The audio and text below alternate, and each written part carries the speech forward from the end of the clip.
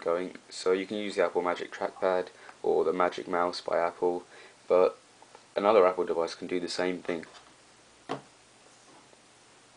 The iPhone 4. The iPhone 4 has an application which allows you to use the actual iPhone as a cursor. It's called Air Mouse Pro.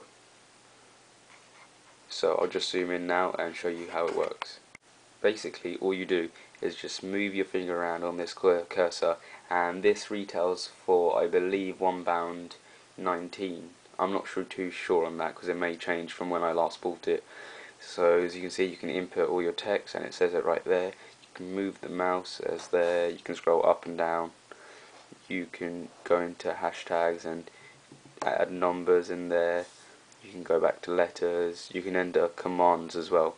So as you can see, it's got command whatever, and then it'll do that command shift, all these. It's got all these F buttons, so it can play music, whatever you want to do. You customize it yourself, go home, enter, whatever you want to do, it does it.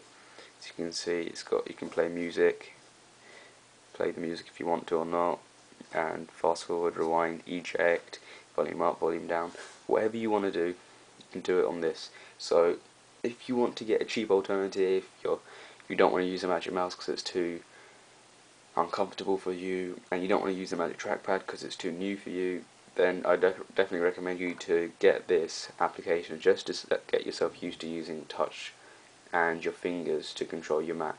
So that's basically what this application is. I hope you enjoyed this video. Thanks for watching, and bye.